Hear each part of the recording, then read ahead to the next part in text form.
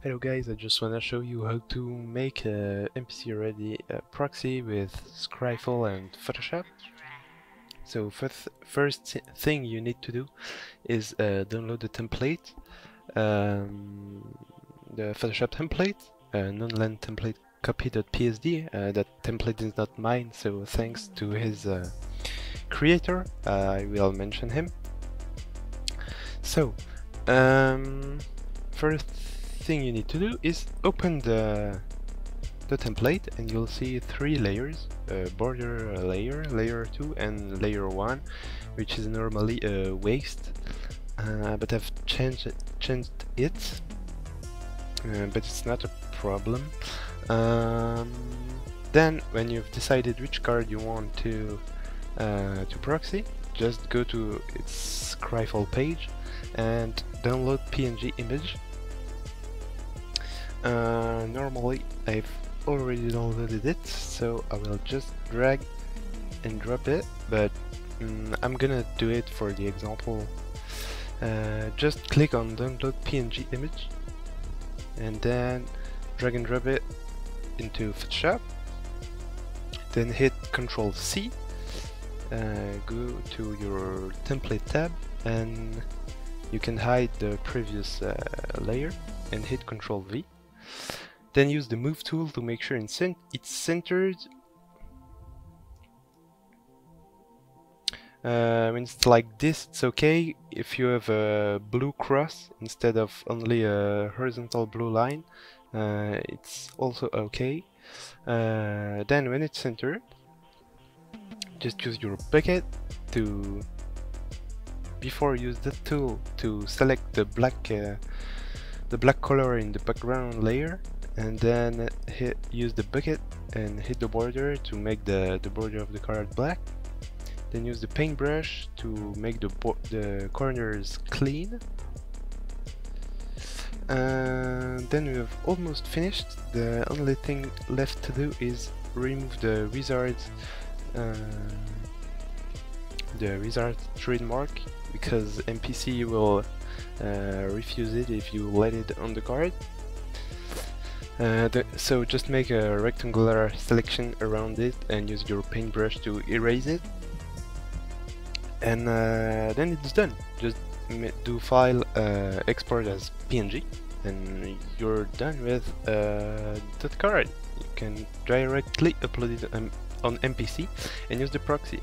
The only problem you can have is using old cards that don't have modern frames with the wizard's trademark on black background, because this copyright will be really harder to remove. So what I can suggest you to do is go to mtg.design and just hit create. And mtg.design is a custom card maker, but I use it to make older cards in new frames. As you can see, there is no original set symbol. You can upload one if you want, but as MPC is obvious proxies, MPC proxies are obvious proxies, so I don't feel like using real logo is useful. So just fill in the blanks with your card information, so name, manacast, type, rules text, and flavor text. Then for the art, so what I do is I just go to the Scryfall page again and right click, download art crop, and copy link address, and I just paste it here. And when you've filled everything, just render it, and you'll get the preview of the image.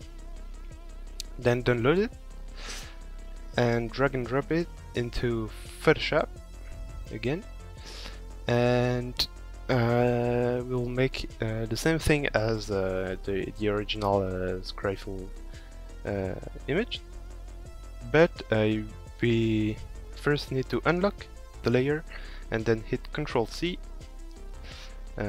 We can hide this layer, Ctrl V, move it to make sure it's centered, perfect.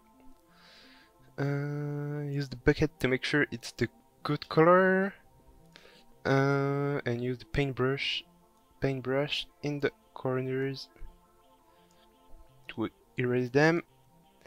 And personally, I remove this line because I don't feel like it's useful, but you can obviously let it on the card. You can also erase the not for sale if you want.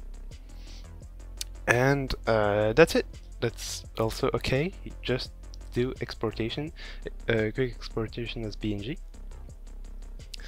and it's okay. So you can have a preview of Crate Roof Behemoth on screen. I did with this method, and that's the result I got. I know some people do alpha and brightness adjustments, but I'm pretty satisfied with the result I got, so I don't adjust those settings. And you can also have a preview of an Elvish champion, which has only an old frame, and that I made with mtg.design.